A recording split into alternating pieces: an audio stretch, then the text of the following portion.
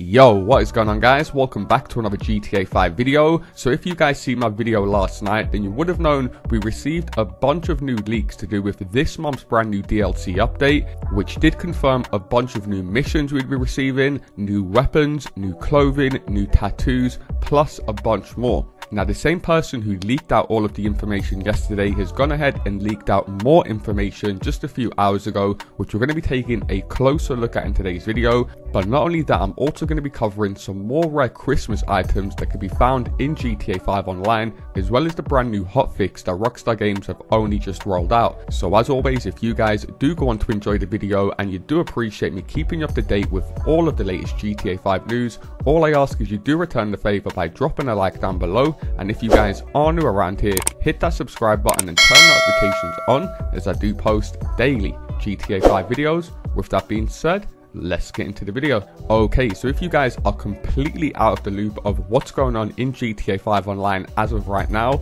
we will be receiving a brand new DLC update this coming Tuesday. So only in about 3 days or so, we will be receiving all of the new content that I will be speaking about in today's video. Now, what we know so far about the brand new DLC is that a robbery will be involving a sub. There's going to be robbing vehicles from the Maze Bank, a cargo ship, Mission Row, and the casino, which we do have an image of right now on screen. As you guys can see on screen, this is going to be the vehicle we are stealing from the casino. However, we also know we're going to be receiving 2 or more new weapons, 25 or more new tattoos, approximately 150 or more clothing items, and for last gen players, you won't be receiving any new garage space. However, if you guys are GTA Plus members on the PS5 or Xbox Series, you will be receiving a free 100 vehicle garage, which, like I said, I will be showcasing on Tuesday, so you guys can decide then whether you want to become a GTA Plus member or not. Now, Yoshi, who went ahead and leaked out all of this information, and if you guys aren't aware, this guy has been right on a ton of different leaks in the past to do with the Mercenaries DLC,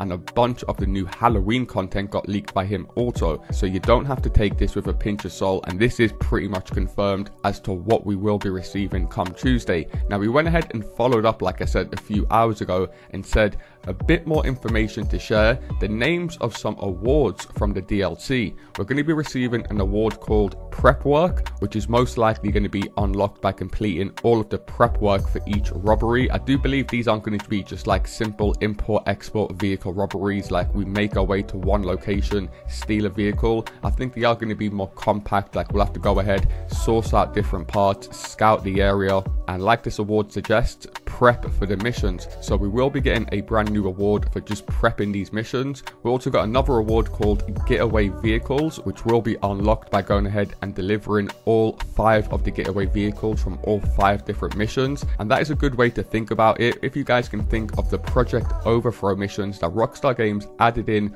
with the Mercenaries DLC, as I'm sure you guys were aware, Rockstar Games was only adding double money onto them last week. However, the Project Overthrow missions were 5 new missions added into the Avenger, which, like I said, were a bit longer than just your standard free mode events, and these are going to be very similar, but instead of being launched at the Avenger, we will be launching these missions from the brand new Scrapyard property. Now, there is going to be another award known as Extra Mile. I have no idea what that could be, maybe by completing these missions more than once, so you're going an extra mile. We've got another award known as Car Dealer, another award known as Weapon Arsenal. We've got another award known as Second-Hand Parts, which we do know we're going to have 2 options when we steal these vehicles. We can either sell them to Yusuf Amir or scrap them and use them for their parts. So once you guys go ahead and scrap your first vehicle, that's when you guys will be unlocking that award. We've got another award known as Perfect Run, which of course is probably by going ahead and completing one of these missions without taking any damage or by inflicting 0% vehicle damage during the mission. And then finally, we've got another award known as Surprise Attack, which is most likely going to be unlocked by completing the mission in a specific way. Now, it is worth mentioning, when Rockstar Rockstar Games roll out the brand new DLC on Tuesday and add all of the content. Of course, they won't be adding all of the content on launch day. They often drip feed a bunch of the DLC content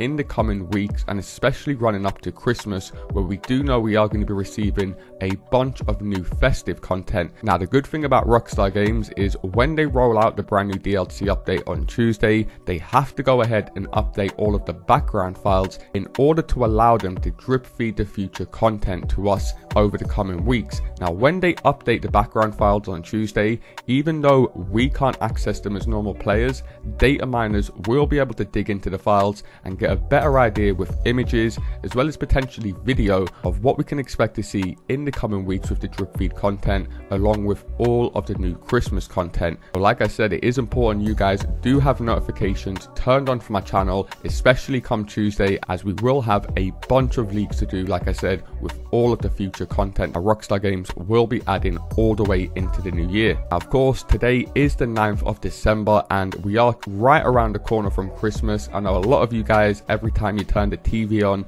or go out to the shops, you're seeing the Christmas vibes everywhere, and you probably want to start to get into the Christmas spirit in GTA 5 Online. Now, I have been covering a bunch of different rare Christmas items that you guys can acquire in GTA 5. These have included a bunch of rare Christmas vehicles, a bunch of rare Christmas sweaters, and even some Christmas masks. Now, a lot of you guys may be unaware that Rockstar Games have also released some special Christmas hats over the years. As you guys can see on screen, there is 4 different festive hats that you guys could have unlocked on your character by playing GTA 5 Online throughout previous festive updates. One of them being this festive beer hat. Of course, the beer hats, for you GTA veterans who will know, these were one of the most sought after rare items for a very long time in GTA 5 Online.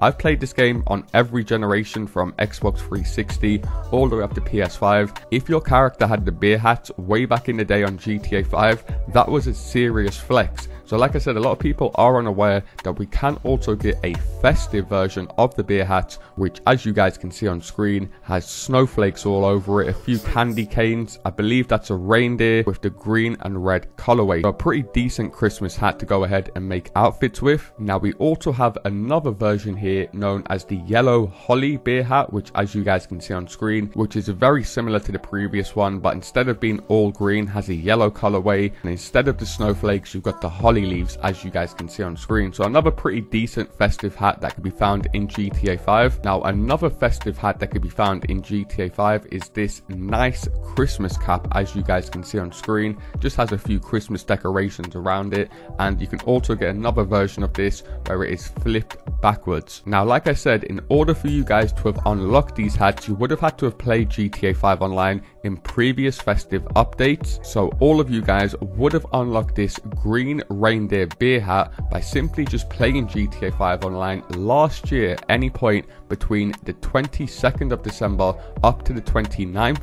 Now, Rockstar Games also released the yellow holly beer hat last year. However, they released this after the update going into the new year. So although this is a festive hat, and as you guys can clearly see is festive themed, Rockstar Games released this hat last year after Christmas had finished. So you guys could also have unlocked this hat if you did play the game late last year. I believe they first dropped it on the 30th of December for a week for you guys to log in and unlock. Now, as far as the third and final festive cap, I do know that this was unlocked during a festive period at some point over the last 10 years. However, I cannot remember for the life of me what festive update this nice cap was unlocked. I had a quick look online as well, and I really couldn't find anything concrete saying when Rockstar Games released this Christmas cap. And because I have had the same GTA 5 character since launch day, like I said, it could have literally been at any point over the last 10 years. So that's why I'm interested to hear from you guys on this one. Do any of you guys also have this rare, nice Christmas cap unlocked for your character?